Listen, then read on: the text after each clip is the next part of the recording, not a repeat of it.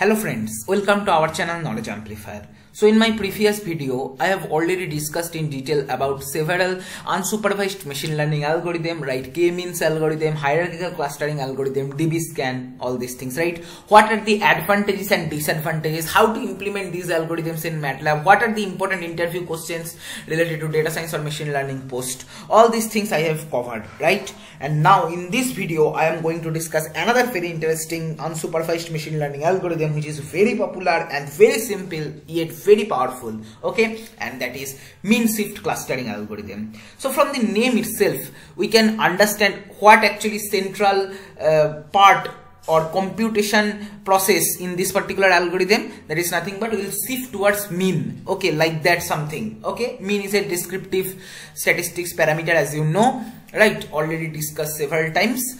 Okay, so now let's try to have some intuition about this.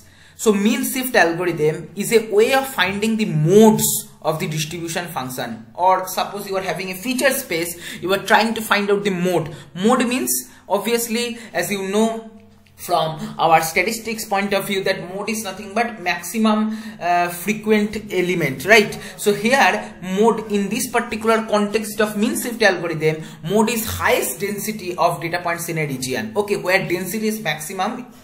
This particular algorithm will try to find that particular region, okay. So see, very simple, you just consider this particular picture. Here, suppose this is considered as two-dimensional feature space. Here some feature is plotted and here some feature is present. Now you can understand the most dense area is this region, right? I hope you can easily understand from the visualization, right? Okay, so what we'll do, we will start from a random point and we will try to come out with an algorithm which will lead to this particular part. Okay, so we have to start with some random data point. Suppose random data point present here. So this is our initial random point somewhere present here. Okay, so what we'll be doing in this algorithm, we'll be considering a circle having certain radius. This radius should be an input parameter for this particular algorithm. So that particular circle will be plotting across our point. Okay, the point we have chosen randomly. So the scenario can be interpreted like this. Suppose this is our region of interest or our starting point of the algorithm which is chosen randomly, and then we are considering a circle having radius r, okay, like this, right? I hope up to this it is very simple and clear to you. Now inside these circles, see, all these points are coming, and outside this circle these points and these 3 points are present, right? I hope it is clear to you. Now what we will be doing, we will be computing centroid, okay, for all these data points which are coming inside the circle, okay. What is the centroid formula? That is, for all these data points we will be computing mean of x coordinates, and for all these data points which are coming inside circle we will be computing mean of y coordinates, okay. So mean of x coordinate comma mean of y coordinate will be giving us the centroid for this particular system, okay, where only these data points are present, okay.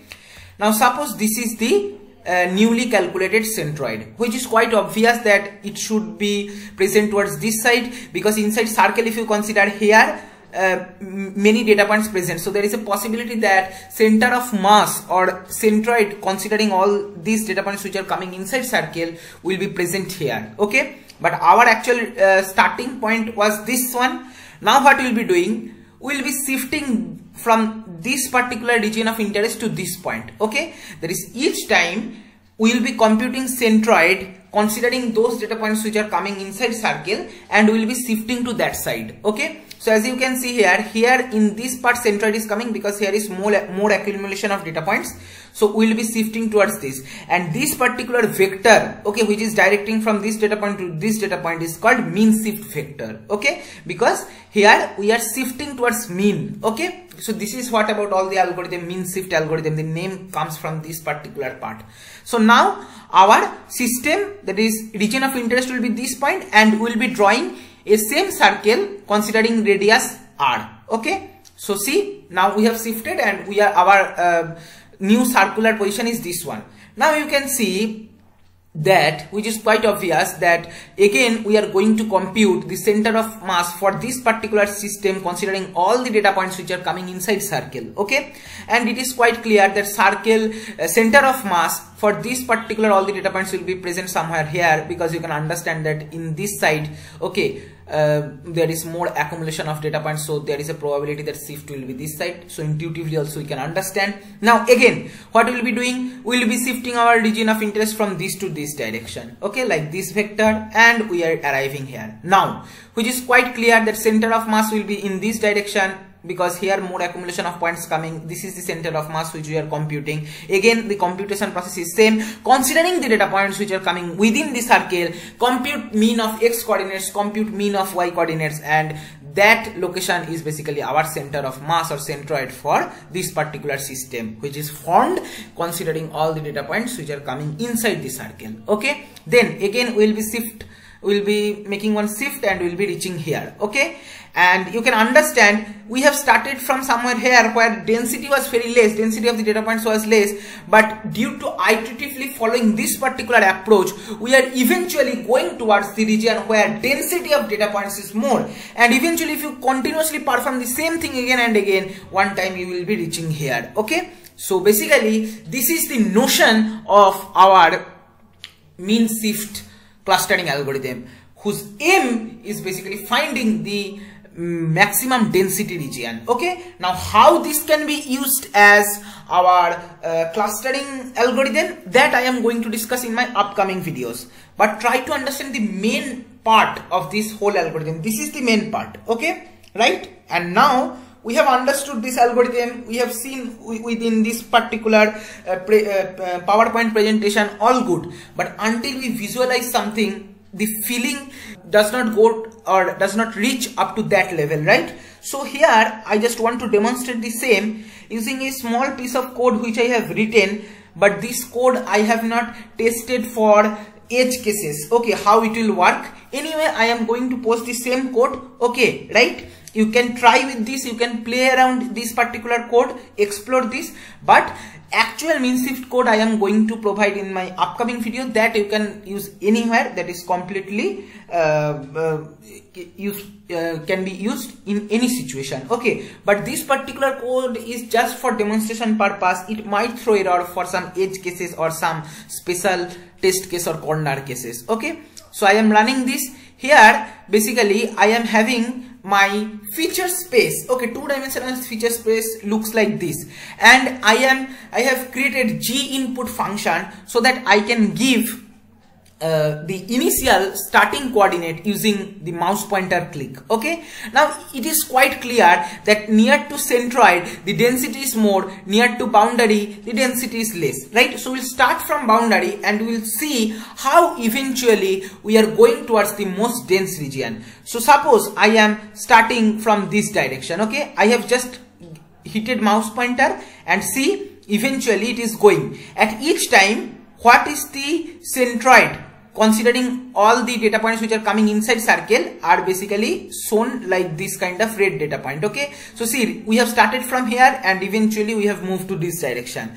Now the code is written such that it has to run 5 times, that is you have to give 5 mouse pointer input. Okay, so using from left to center we have gone. Now let's check from maybe top to center and let's check. Okay, so see, the code is eventually going towards centroid. Okay, so this is the beauty of this particular program, MeanShift clustering, main idea of MeanShift clustering. Okay, so intuitively also I hope you are getting the feeling. Now let's draw a point here. Okay, see, eventually my circle is going right. So here also you will be putting one point. So see, the thing is that they are trying to reach at the same point. So this is actually good because this is following one cluster we can understand. So if from different locations, if we are starting, then also they are trying to reach at least the centroid part where density is more. Okay, right. So one more last we can maybe try here once. Okay.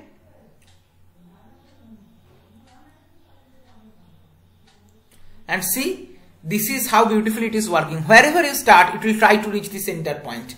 Okay, right? So this is the all about the visualization. The code I'll be providing in the description box or in the comment section, but it is not suggested that you just go and apply this particular program anywhere. Just try to make a dry run and try to understand what is happening, modify according to your own need or own use case and play around this. But this particular visualization, I hope made your feeling stronger about this particular algorithm. And this is all about our MeanShift. I'll be discussing the programming part in my upcoming video. Thank you.